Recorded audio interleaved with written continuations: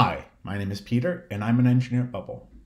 Today I'm going to show you how to configure your Bubble custom domain on the Cloudflare network. In this video, I'll be showing you how to set up a root level redirect on GoDaddy that will direct your root domain to a www domain. This is not a recommended configuration, but for new users, it can be a easy way to get around having to try to figure out how to do an alias record. Now, bear with me as I only get one chance to do this, so I may stutter or stumble. In this case, I'm behaving like a new customer. I am on my DNS management for mywebpage.us on GoDaddy, and I have an A record on the root that is parked. GoDaddy is hosting this web page. If I were to load up mywebpage.us, I would get a GoDaddy park page. GoDaddy automatically also creates a CNAME record for www pointing at the same place as the root record. I have my Bubble app and I have registered the domain www.mywebpage.us with Bubble. Now it's giving me an instruction to make an alias or a name record on the root pointing to app.bubble.io and a CNAME pointing to www to app.bubble.io. Now, this is the parked page. This is the address of the server that GoDaddy is serving the parked page at. So this is not the correct record. Now, if I go back to this page, what I'm going to do is I'm going to change the CNAME value here. And I'm going to point it to app.bubble.io. And like in the previous video, I want to set the time to live value as short as possible because I want this domain record to update as fast as possible in case I need to change it. With initial change of the DNS record, the propagation should be very quick, but subsequent changes can stick very long. So if you set a high TTL value and you need to change its value later on, it can take up to a week, a day, 12 hours, 1 hour to propagate across the internet. So I'm going to set it for a short time. And I'll hit save. Okay.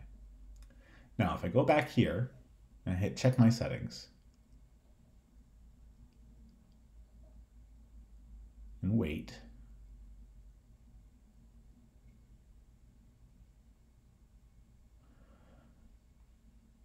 it's not clear that it's resolved. Let me refresh.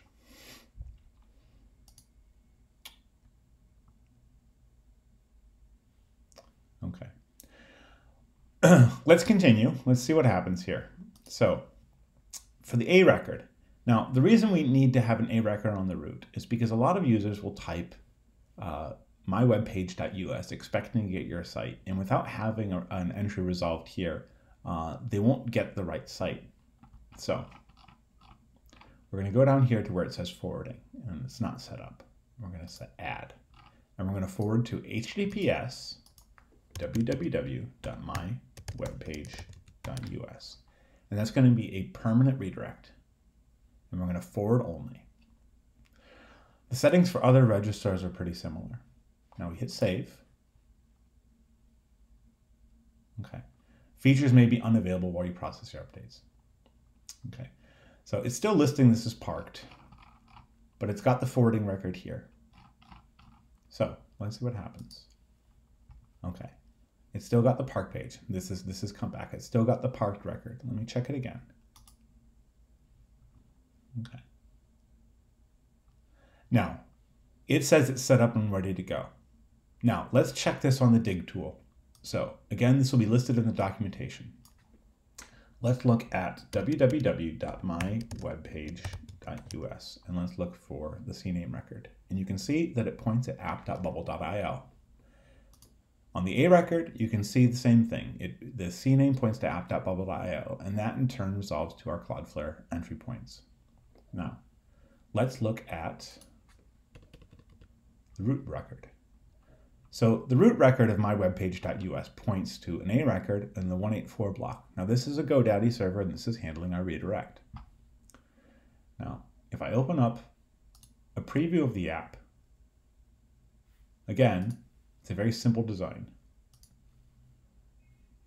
Okay, it says it's not correct because it's found an A record, which is our redirect server.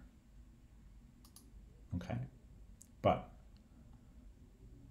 when we look at it, and let me pull this out. Sorry, I need to get this in the video window. All right, so you can see here that we're on www.mywebpage.us and we're on HTTPS. Outstanding, okay? If we type in HTTP, we hit enter, we're automatically upgraded to HTTPS, okay? If we type in HTTP without www and we hit enter, we're redirected to HTTPS www, so that's correct.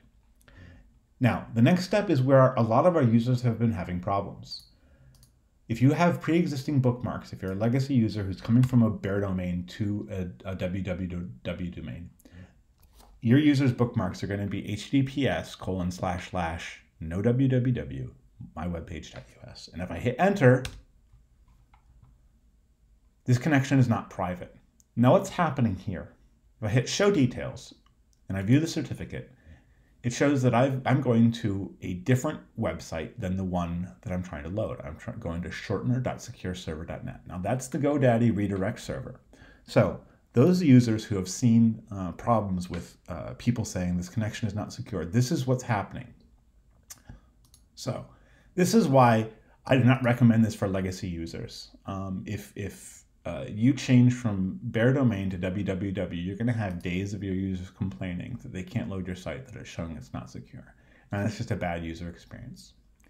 In the next videos, I'll be showing you how to point your name servers on GoDaddy to a different service that supports A records so you can keep your bare domain without inconveniencing your users. And I'll show you how to transfer your domain to a new registrar.